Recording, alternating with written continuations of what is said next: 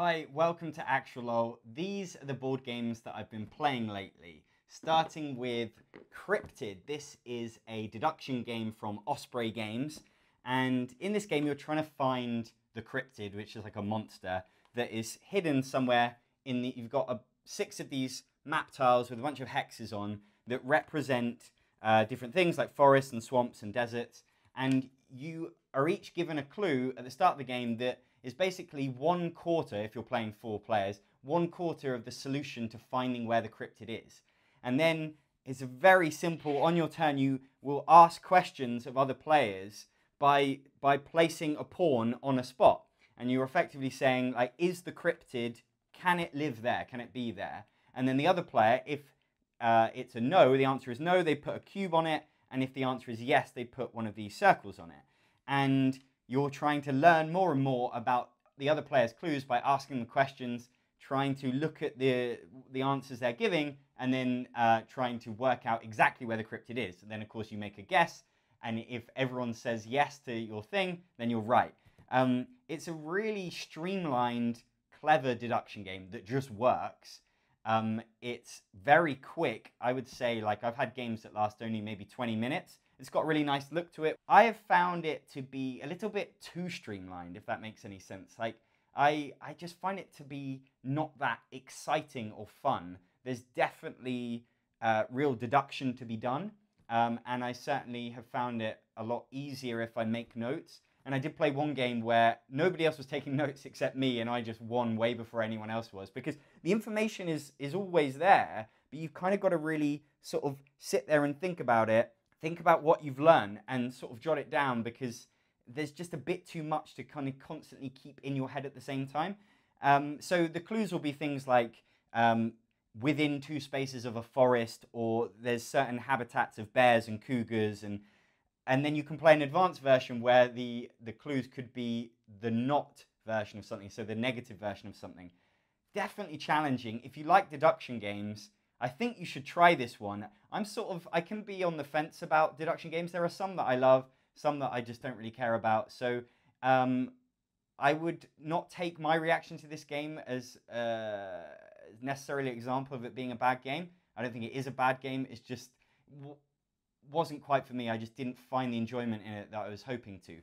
But definitely like a really clever deduction game with some nice artwork. So that's Cryptid. When in Rome. This is from the company that made Beasts of Balance, which is a dexterity game that I love, that I talk about in my top 10 Christmas gifts video.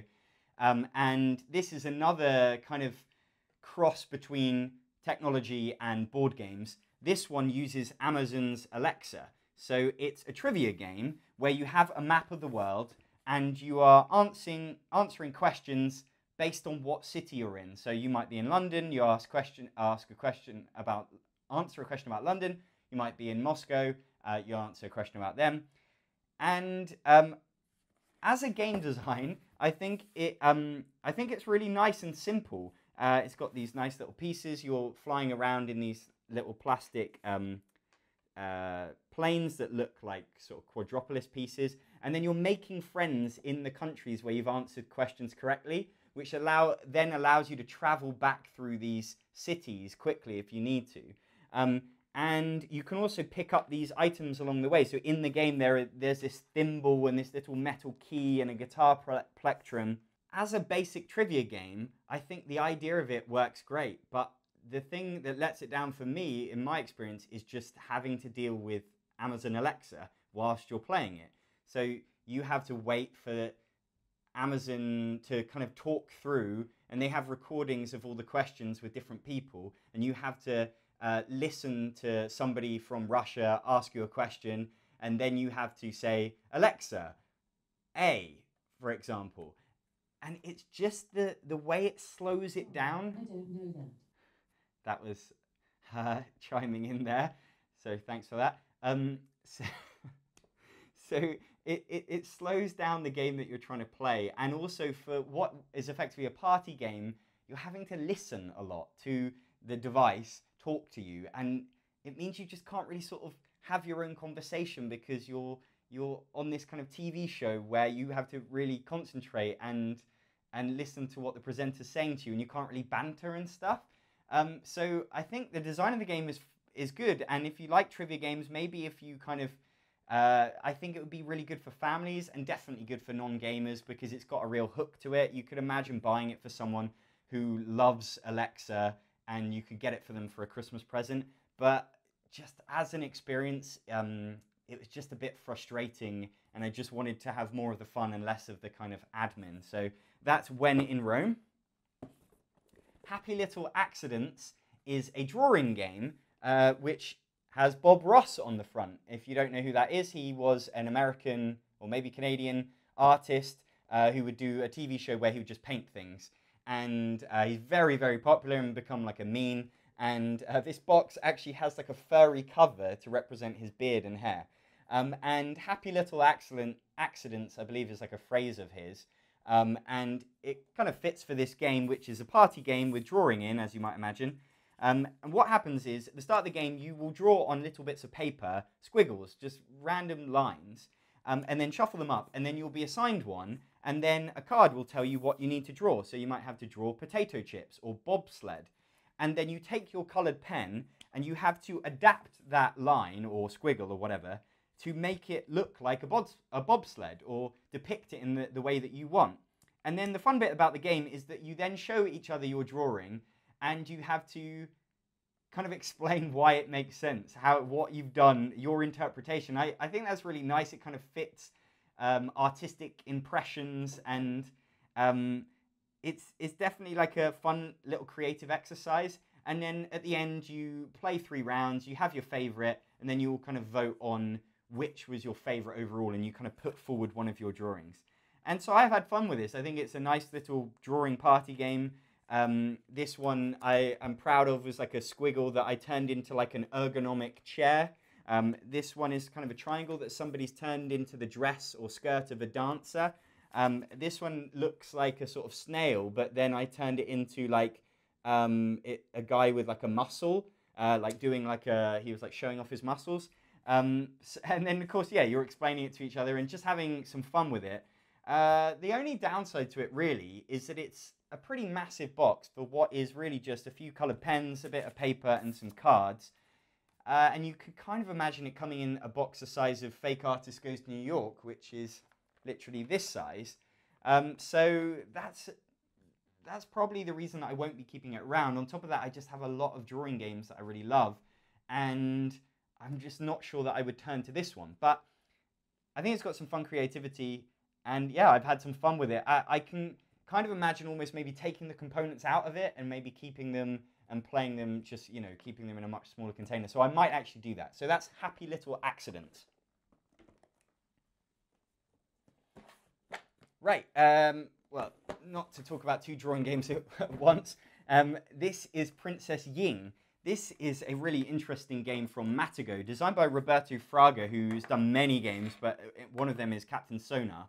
And it's a really beautiful game. It has a board, it's a 2-player game, and you have these really pretty cardboard stands that you're hiding behind. Because the idea is that there's 25 of these in the center, and they're all kind of laid out, and you are hiding on yours in your back line. You're hiding the princess who is trying to get to the other side to kind of meet their lover.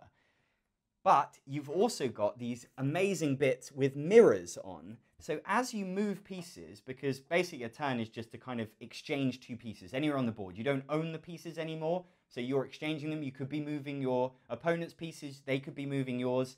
You're obviously trying to not give that away. But you will place a mirror. You'll be using your mirror and then having to secretly look in the mirror, because you don't want to give away where the mirror is, whether you can see the princess or another character on the other side, the side that you can't see. And that's just such a cool idea. And it just kind of brings the theme alive of trying to hide through these places and get to the end. So it's a very simple game where you're just trying to get the princess to the end. And then there's a slightly more advanced one where there's a bit of deduction to it, because you are assigned a couple of animals that the princess is in communication with, and you have to find out which 2 animals the other player has by using your mirror, and then that tells you which suitor you're trying to fall in love with. So there's 3 different guards that you're trying to then meet with. and you have to know the right one, which is assigned by a card at the start of the game. So that one's a bit more advanced. I think that this game is such a beautiful idea, but in playing it, I found has a very big memory element, which is just very hard to keep track of. You can just kind of lose concentration. You're watching pieces move around, but then they all look the same, and then which was the one you just maybe look at your phone or have a conversation, and then you've forgotten. And I think that's a bit of a shame. And then there's a little bit of bluffing to it. We actually tried to kind of solve the memory problem with it and track pieces, and we did this with a whiteboard. And then what we found was that there just wasn't really a whole lot left. So it really is a kind of combination of memory and a little bit of bluffing. It didn't have the lasting gameplay that I was hoping for, that the idea and the setup kind of was promising. And for such a big box, I really have to love a two-player game like this. So yeah, this one was a little bit of a miss for me. That's Princess Xing. So then, this is Pictomania. This is the second edition of a game that was out many years ago. This is designed by Vlaada Chvátil from Czech Games Edition, and it's a drawing game. He also designed Codenames, of course, and you'll see that it's in the same box as Codenames. And that is really important because the original Pictomania was in a big box, size of Ticket to Ride, and this one is, what, half the size or less, and I love party games coming in this size.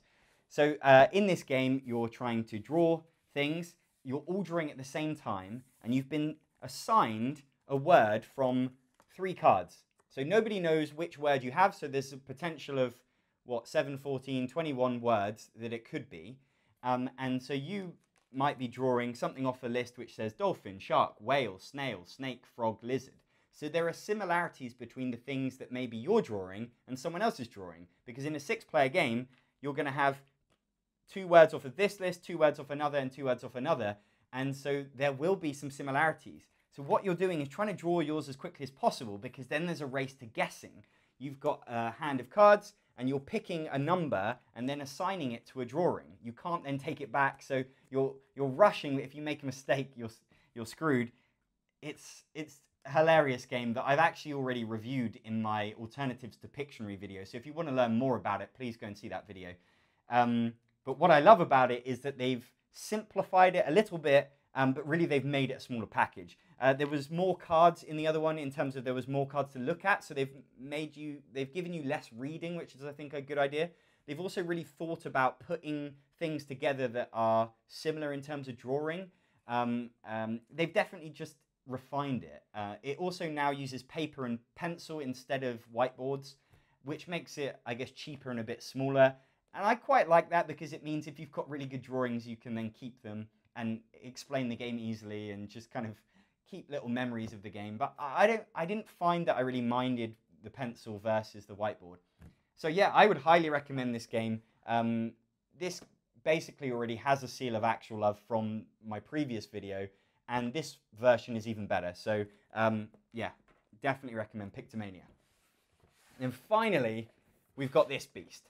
This is SEAL Team Flix. This is a dexterity tactical game from WizKids. And the idea of this is that you are your Navy SEALs, and you are like an anti-terrorist unit. There's a bunch of terrorists, and they you are having to like take them out and complete certain missions. And what you have in this game is a number of these incredible boards, which are, hopefully you can see they are obviously made of like punchboard, but they have these walls in them. And so on your turn, you will be flicking pieces to shoot at enemies. So you will have little standees that represent your characters and then different enemies that you have to try and kill. And the thing that appealed to me about this game is effectively a simple way of calling it is like a dungeon crawl with dexterity. You are going around these things, trying to kill enemies, trying to complete your mission. But instead of rolling dice to kill the enemies, you are flicking things. And I really love the idea of that because I love the idea of dungeon crawl games, but I've never really found one that I absolutely love because they can just take a long time and have a lot of rules. And I was really hoping that the flicking aspect of this would simplify the game and give me just a dungeon crawl that's simple and fast and easy. And unfortunately, it's simply a case of this is not the type of game for me because the rulebook on this is not simple. There is a lot of admin at the end of every round to control the AI, to move the enemies, to work out positioning. There's all these line of sight rules. There's just a lot of rules. And actually, in terms of how much there is to learn, how much admin there is to do, I don't think it is any simpler than dungeon crawl games that I've played.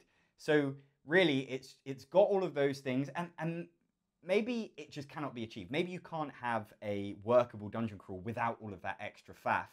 But the fact is, it has it, much like other ones that I've played, and that was just kind of where I lost my enthusiasm, because I found that you'd do a couple of flicks, you'd shoot your bullets maybe for that turn, and then you'd have to wait ages, not just for everyone else to take your turn, but to do all the admin. And then you come back, you do a couple of flicks, and then you wait ages again. And just the amount of time between that, it just wasn't worth it for me. Now, I can tell, and I've certainly looked at other reviews, that there is some real tactical depth to this. You can really decide positioning, and certainly when I read the rules, there was really clever ideas for kind of shooting around corners, and I can imagine that if you wanted to really think it through, that you would really be rewarded for that. It was just a case that when we played it, we just weren't having we weren't having fun.